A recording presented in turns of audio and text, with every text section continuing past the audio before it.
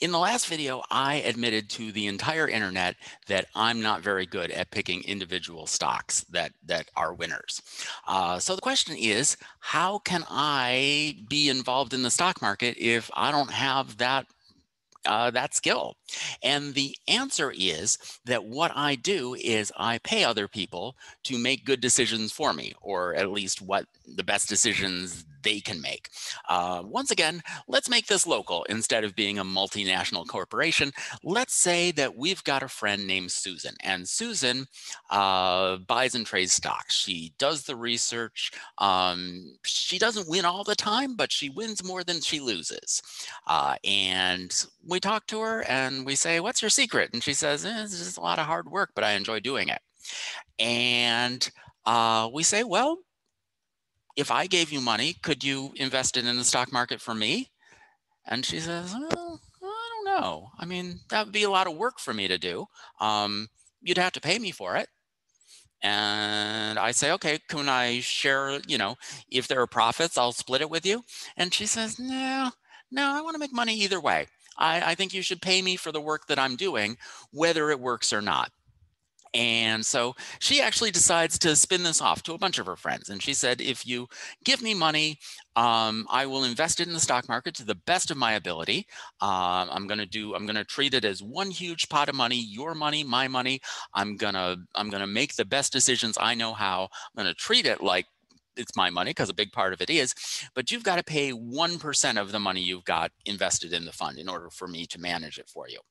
And that's something you're going to have to pay whether I make money for you in a year or lose money. And you can put money in and take it out whenever you want." And so we do that. And once again, we've got money in the stock market. So that's where we want it, because that's a great long-term investing plan. And Susan is at least tolerably good at picking stocks.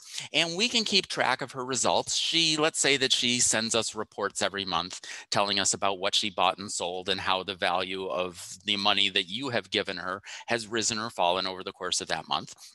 So you can keep track of it. And at any time, if you think that she's not worth the fee that you're paying for her to manage your money, you can pull the money out of it and do something else with the money. Or if you want to use the money to make the down payment on your car or something like that, that's what money is for you to use when you need it. That's the idea of a mutual fund, that instead of putting money into stock itself, you're putting the money towards somebody who is picking stocks for you. There are a gazillion mutual funds out there in the world, and they can be very specific. You might have a mutual fund that only invests in airline stocks. So it's somebody who's just pointed with laser focus on what's going on in the airline industry. And this person knows this airline is going to be more profitable this year, and this airline is going to be less profitable. So they're going to sell their airline and buy this one. And if you are invested in that mutual fund, you're taking advantage of that person's expertise and you're getting the returns that that person is getting. On the other hand, you have to pay money for that. So that's kind of the advantage and disadvantage of a mutual fund. In the next video, we're going to talk about the pluses and minuses of mutual funds. They used to be super popular things. In the last 10 years or so, they've started to take a bad rap, and there's a replacement that's a lot more effective than mutual funds. We'll find out what it is.